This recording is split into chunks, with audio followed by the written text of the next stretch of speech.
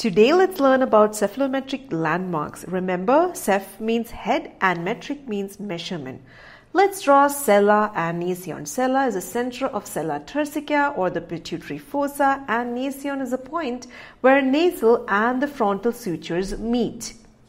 Next is porion and orbital. Porion is the superior most point of the ear. Now, if this is the orbit, our eyes will be inside it. Orbital is the lowest point on the outline of orbit. This plane from porion to orbital is called the Frankfurt horizontal plane. It is the most commonly used horizontal plane for cephalometric orientation, and it is used as a reference plane in Down's analysis. The two pokey spines near the nose is called the anterior nasal spine, ANS, and the one behind is the posterior nasal spine. ANS is the anterior most point of the maxilla. The deepest point between the ANS and the inferior point of the maxillary alveolar process is called the point A. It is also called as subspinal because it's under the spines. The deepest point in the curve between gonion and the superiormost point in the mandibular process is called point B. This is also called as supramental because it's above the menton. Now let's look at the chin area. Gonion is the anteriormost point. Nasion is anterior and inferior. It's like midway between gonion and menton. And menton is the inferiormost point on chin. Gonion is the point at the angle of mandible. And CO is the superior point on the condyle. CO stands for condyle. Articulare is the intersection of the inferior surface of the cranial base and the posterior border of the ascending rami of the mandible. AR. Next is Bolton's point. It is the highest point on the upward curvature of the retrocondylar fossa. Basion, BA, is the lowest point on the anterior medial margin of the foramen magnum in the midsagittal plane.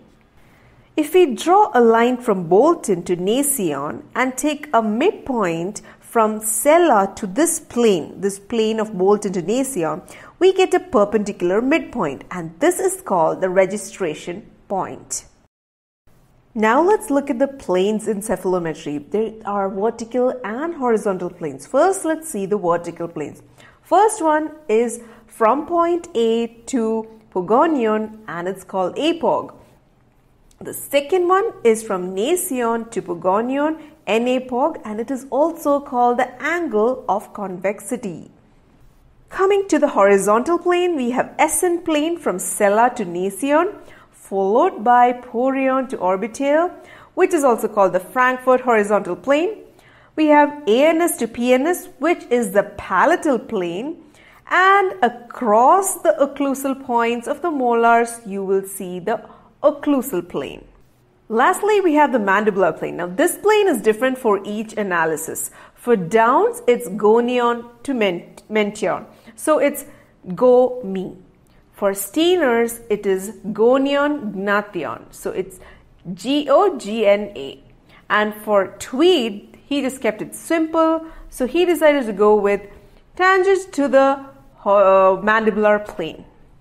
Let's get to the mnemonics now. SN stands for sun on top. SUN has SN. So sun is on top. Porion orbital.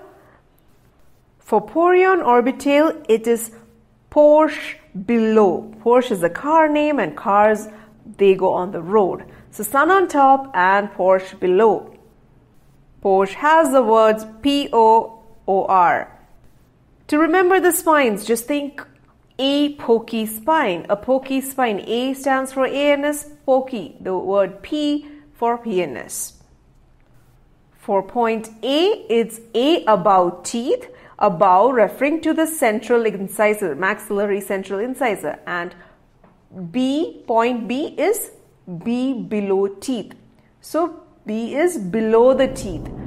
Coming to the chin, you can remember my pug gnashed those mentos. So pug is a dog. Gnash means grind between the teeth, and mentos, we all know what is mentos. So my pug gnashed mentos.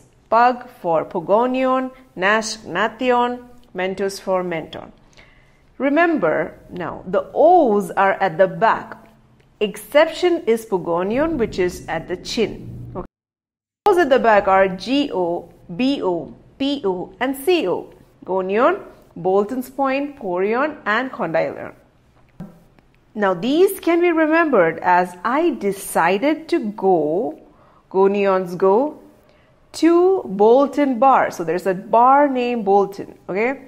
So Bolton will remind you of the Bolton bar, BAAR. So BA, Basion, and AR is articulare.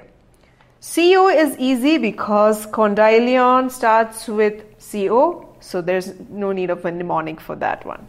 That's all for today. Don't forget to subscribe to my channel so that you don't miss out on any of my new videos. Please leave a like and a comment, and thank you for watching.